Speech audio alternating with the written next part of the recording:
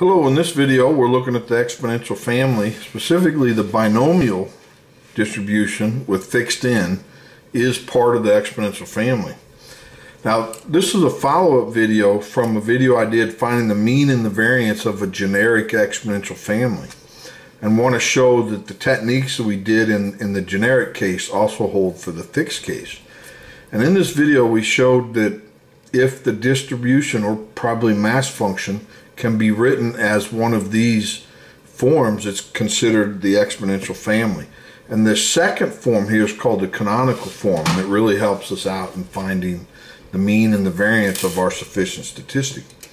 So let's look at the binomial distribution, which is written like this. And it takes on values of 0 through n with this probability when you plug in the value. Now we want to start transforming this to make it look like one of these distributions. So we take the e and the log of everything, and so we get this piece here, and then the log of the multiplication is the sum of the logs, and then this exponent we can take out front. That exponent we can take out front. Then we can multiply this log times the minus x and then times the n, and the piece to the n comes down to here, and here, well, we really didn't need to take the exponential and the log, so it just comes back out. And so we have x times this and minus x times that. If we factor out an x, then we have the log of p minus the log of 1 minus p, and that means divide, and so we get this distribution here. So now this is in the exponential form. Here this is your h of x, and this is your eta of p, which is this piece here. Your sufficient statistic is x, and the log partition is negative n log 1 minus p. Now it's negative because it needs to be a negative to be in the form that we want. Now to put it in canonical form, instead of calling this log of p1 minus p, we just call it eta, and that's what this is. But then we need to make the log partition, come back to this, and you have to find that form. And well, this is the form where, that's the eta.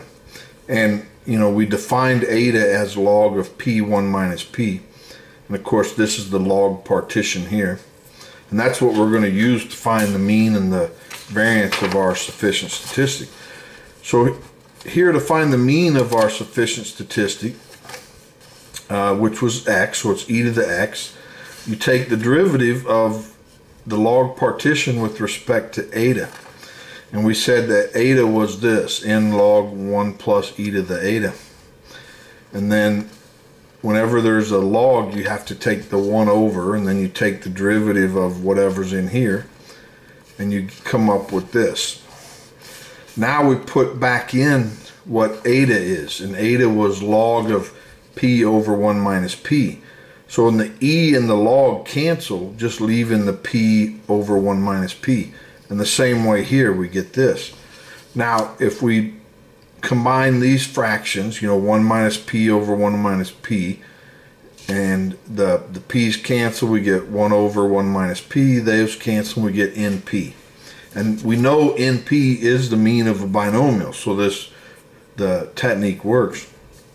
Now, to find the variance of our sufficient statistic, variance of x, you take the second derivative of the log partition, which is this.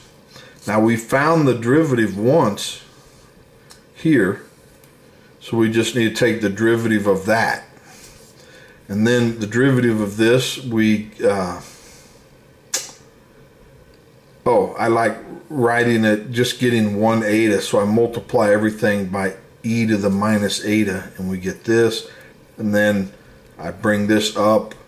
And there's shortcuts on way to do this. You don't have to use this step here. That's just kind of the way mind thinks.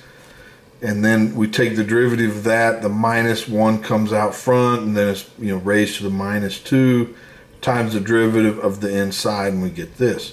Now combine all that and you get this, and then I like to change that positive or the negative back to a positive, so it's e to the 2 eta over e to the 2 eta, and then that goes in and becomes this. That can go inside the squared and become this. Now we plug in what we know for eta, and actually you could just plug it in here and you'll get the same thing. So now we just get this, and you plug in log of here, and combine the 1 and you get this, and it's squared. So one of those cancels with one of that, but we're left with 1, and it's NPQ, which we know as the variance of a binomial distribution.